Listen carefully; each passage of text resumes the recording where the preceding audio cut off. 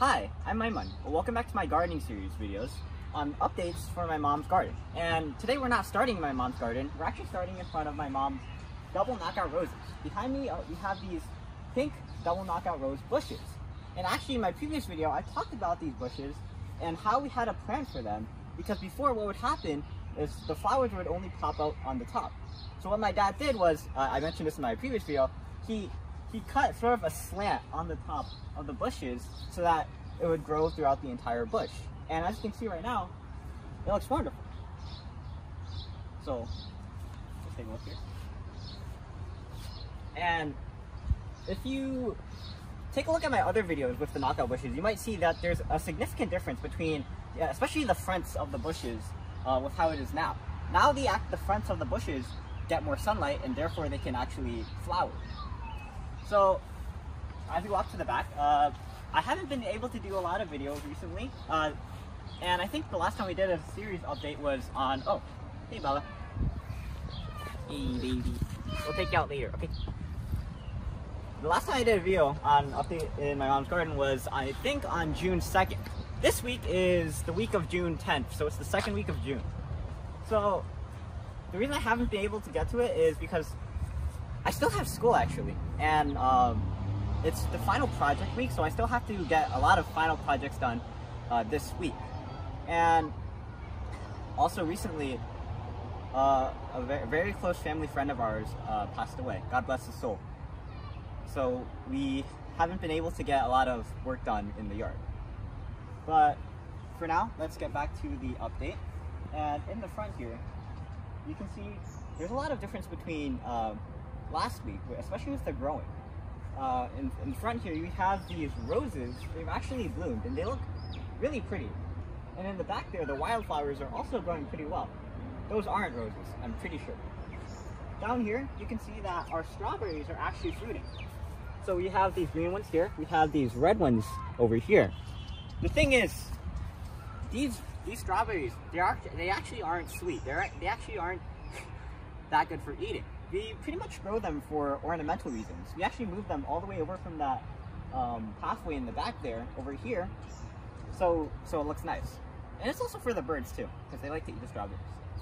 So over here, my dad has updated the gate to my mom's garden. I guess this entire backyard is my mom's garden, but as you can see, when I let go of it, it just swings back. Now, this was surprising to me today because it doesn't usually do that. It usually gets caught on in the back in that hinge over there, but he added some sort of system. I actually mentioned it before, but he added a hinge down here to make the gate easier to open and close. Before you had to finagle. Also, he updated the door stop system that we had before so that it's longer. So, wait. So now we should be able to go into the garden and not get hit by the gate. Now above me, you can see that my dad, my mom, we actually went to Savers yesterday and we bought this nice sign that we need.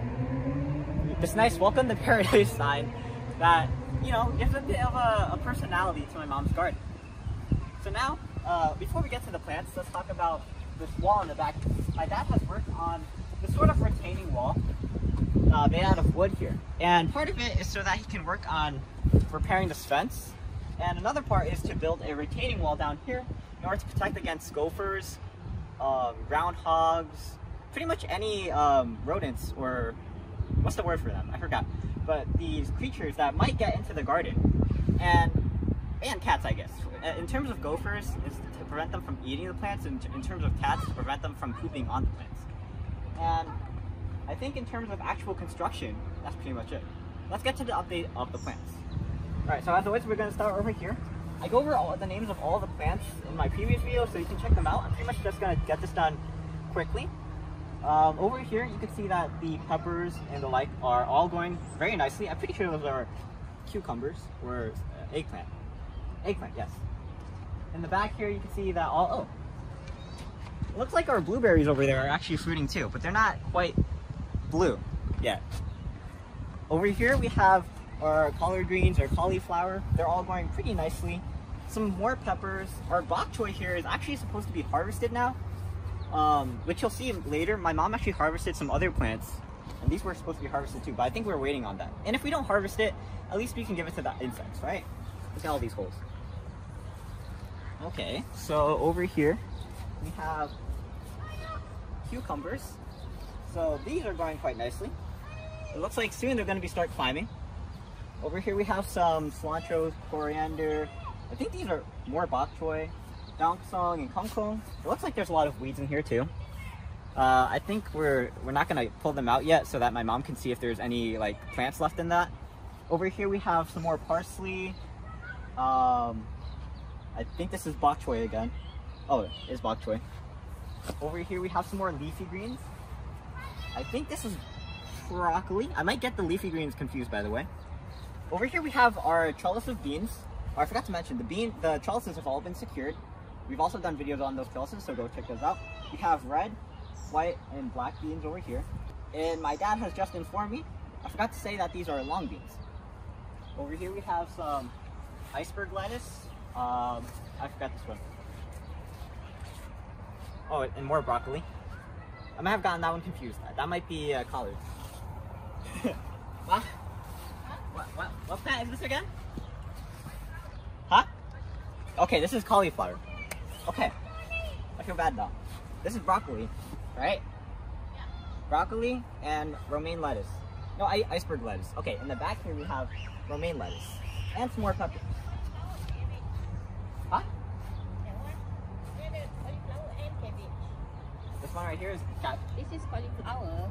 This is cabbage. And this is spinach with waiting for the flowers. Okay, look at these two things look very similar. The key difference is that they're more paler. This one's more rounder. This is apparently cabbage, and this one is cauliflower. Okay, back to our last row. Over there, looks like our kale and our collards are going pretty well. Our romaine lettuce here and the peppers seem to be going really nicely. It doesn't look like there's any holes in these. I mean, not many holes as opposed to the bok choy. So kind of see, oh, and you can see over here, my mom already harvested one, what would you call it, a head of romaine lettuce? So head of cabbage. But she already harvested one head of romaine lettuce. So it's kind of weird that she hasn't harvested the bok choy. But hopefully, I mean, if the bok choy has holes in it and the cabbage and the lettuce doesn't, maybe they're kind of destined for that. But we'll see. Over here, you can actually see our green beans, our long green beans are starting to climb our trellises. And it looks pretty nice. I like the spiral. Hopefully when we check back on these next week, you're going to see just how much these long green beans have started to grow.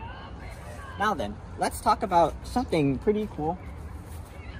So, some people have been asking in our videos about the irrigation system for this new garden, because I've actually done videos on this irrigation system with my brother Azami, and we've done quite a bit on it, and it's very extensive. But how are we gonna change it in order to fit what we have here? Because as you can see, we've raised the beds of the garden. So actually, this entire system is modular, which means that what we can do is, I'm not sure which one we set up for this, but we can actually take off the PVC piping and replace it. So what my dad can do is he can, I'll just take this off for example. He can extend the PVC piping and then put this back on and then run it back through again. So basically just like our old irrigation system, but with a bit increase in pipage. So like I said before, the modularity of this system is amazing. And the fact that my dad designed this like 10 years ago is also pretty amazing. Let's go back outside, and I'm going to mention that actually in one of my videos someone asked about what happened to our Asian pear trees, because the Asian pear trees are a prominent feature of my channel. I've done many videos on them. I've even done redundant videos on them, recovering them. But it looks like this video is getting a bit too long, so we'll leave that for the next part. I'm Aiman, and thanks for watching. Please like or comment, subscribe, look at videos on EyeOnAiman, especially check out the next part and other videos on the gardening series. And I'll see you there. But for now, signing out. Peace.